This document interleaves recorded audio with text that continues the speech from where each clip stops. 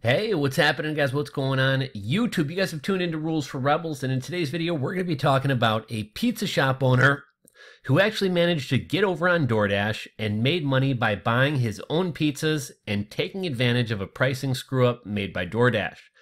DoorDash seemingly took over his Google My Business listing and began offering delivery, which is apparently a way of bullying restaurants and a customer acquisition strategy of DoorDash. Now, this story kind of illustrates why I personally avoid investing in tech startups like DoorDash and Uber because there's so much dumb money being thrown around.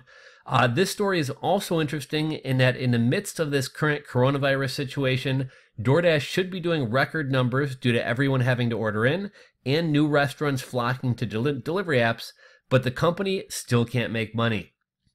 DoorDash has been an interesting topic as of late. Chicago recently announced they'll be instituting a rule forcing delivery apps to itemize and show customers what they're being charged and what they're charging restaurants. One thing that I think is probably hurting DoorDash is one thing that I think is probably hurting restaurants is that many restaurants even use DoorDash for pickup orders. A number of restaurants I frequent, rather than having their own in-house ordering app or taking phone orders, prefer to take them through the DoorDash app, thus being charged a fee by DoorDash. During the lockdown, I've tried to support a lot of small local businesses and mom and pop businesses by calling in my orders, and I've actually had kind of mixed results. Some seem to appreciate and encourage call-in orders, while others seem annoyed and tell you to order off their app, DoorDash or Grubhub. Anyhow, with DoorDash being in the news as of late, as well as being a bigger part of society, I thought this story was interesting and thought you guys would enjoy it.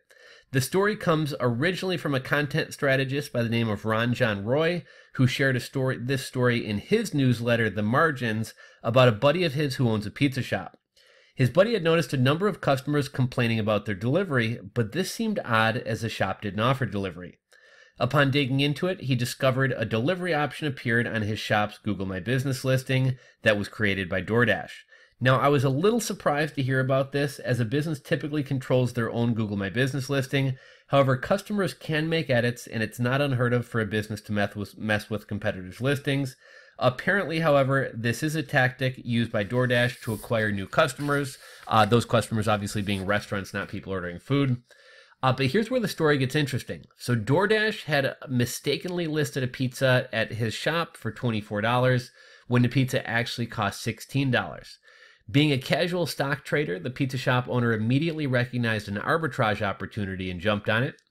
If DoorDash paid him $24 per pizza, he could order pizzas himself all day long and pocket a nice $8 per pizza on top of whatever his normal profit margins were. He and a buddy started off ordering 10 pizzas, and it worked. They made a quick $75 in pure profit. The pizza shop owner wondered if DoorDash would catch on, but this went on for weeks, and they never caught on. He continued doing it and even began ordering raw dough, essentially getting DoorDash to pay for his inventory. DoorDash last year lost $450 million despite generating $900 million in revenue. I know some of you guys are Gary Vee fans. Gary Vee often talks about venture capitalists throwing stupid money at any kid in a hoodie who can code, and this is a great example of that. You have people with piles of money to burn creating an incredibly inefficient, money-losing business model, which is used to subsidize unsustainable business models and unsustainable customer expectations. The same thing goes on with Uber, subsidizing each Uber ride to the tune of something like $9 on average.